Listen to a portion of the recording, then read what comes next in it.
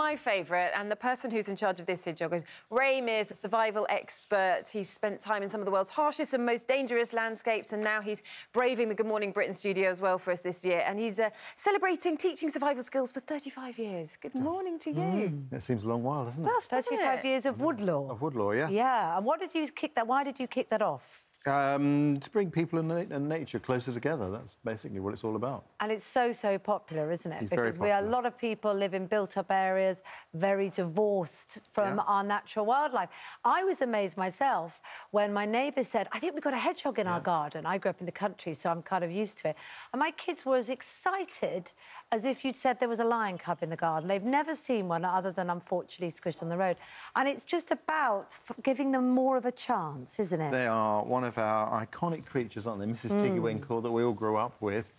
And they've had a particularly bad year this year because of the hot weather.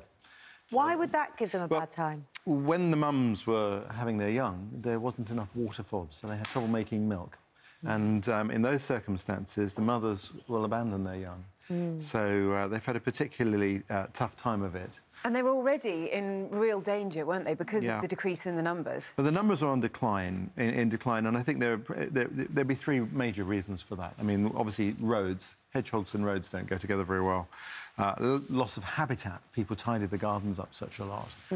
But also when people put slug pellets out, you know, hedgehogs love to eat those sorts of foods, the snails and slugs. So if you're putting poison out, that's not good for hedgehogs. Don't put the poison out. Maybe leave a bit of your garden as wilderness, and also make sure that your fencing can allow them to move around, because they move around a lot. They do, but they are very good climbers. They can swim, they can climb, they're amazing, and they're much more capable than they seem. Is there anything else we could do? Because the old thing used to be put out bread and milk, didn't it? No, don't put milk out. They don't like milk. If you want to... I mean, people say you could give them dog food, but to be honest with you, if you've got a hedgehog, it probably means you've got the food that it wants already. The key thing is to provide it habitat and to cherish them. So I did have because I did cherish the one that we had. We had to rescue one for a couple of weeks because we'd moved a building and it was too soon for it to come out of hibernation. But our local hedgehog rescue said, either bring it to us, this is it, Boss Hog, who we had... I love the fact you called it Boss couple of weeks.